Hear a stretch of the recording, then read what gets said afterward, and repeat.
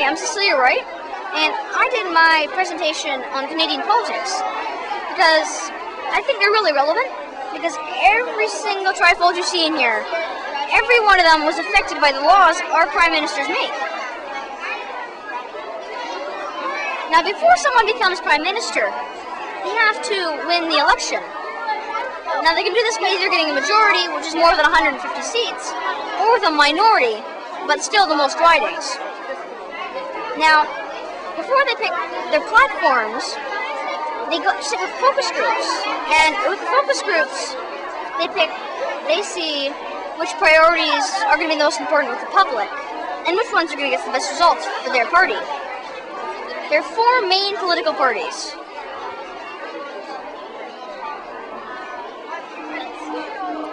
The Conservatives are known for lowering taxes, which isn't always a good thing, because they might not have enough money to make big changes that are significant to our government and our people. The Liberals like to establish themselves as the middle party. The NDP like to raise taxes so they have more money to make good changes.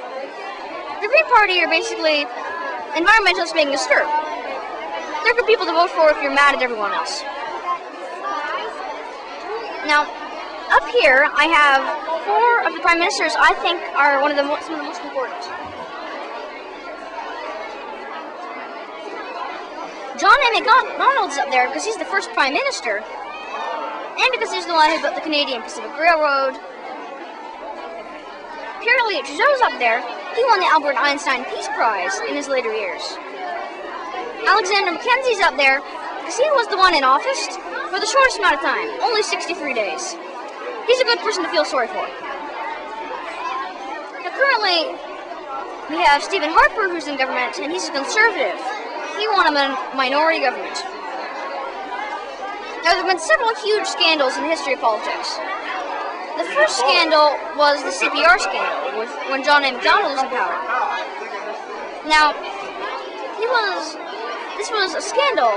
It wasn't a scandal at first, but there are two railroad companies competing to make the Canadian Pacific Railroad. And one was the Hugh Gallen Company. And the Hugh Gallen Company made a donation to John A. Macdonald's government. And naturally, if someone makes a donation, you're going to let them build your railroad, aren't you? It would make good sense. So, actually, it was discovered later that not only they made a donation, but they bribed the government with money to let them build the railroad. And the Liberals discovered a telegraph that said, I need another 10,000. Answer today, do not fail me.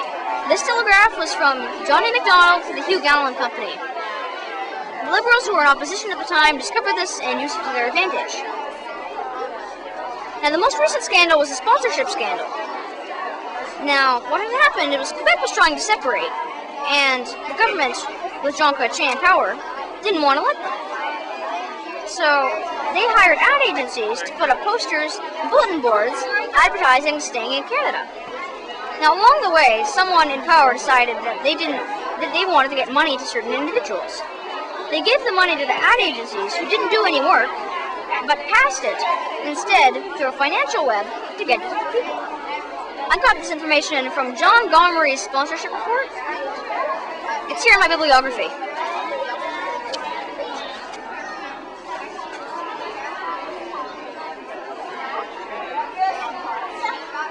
I hope you enjoyed my presentation. The world is a better place if they know more about things going on in it.